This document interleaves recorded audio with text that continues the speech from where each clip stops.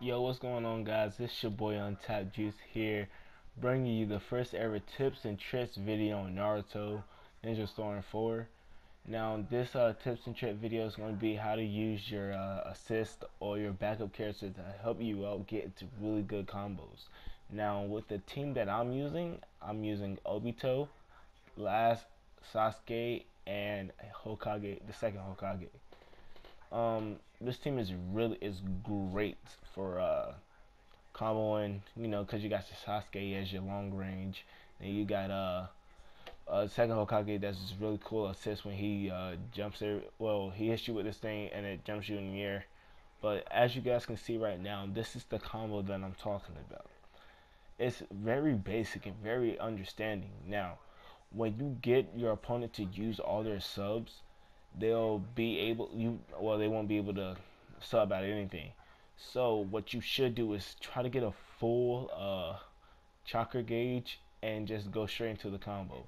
Now, when you're using this combo, most people use their chakra dashes instead of their assists. I recommend using your assists over your chakra dashes, and then once you used up all your assists, chakra dash until you can't use your assist again. That's really good for comboing. Um, if you got, here it is again. I'm gonna show you guys in a few. This is previously recorded, so if you guys if it's delayed or whatever, just know that I previously recorded this video, and I'm doing a face cam to put with this. So yeah, right now I'm just setting the life gauge to show you guys that this is deadly. Watch.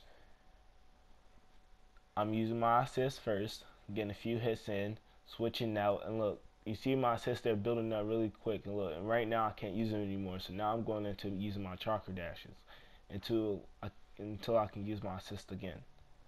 This is very deadly. Right now, a 65 hit. Come on, 65, and it's still going.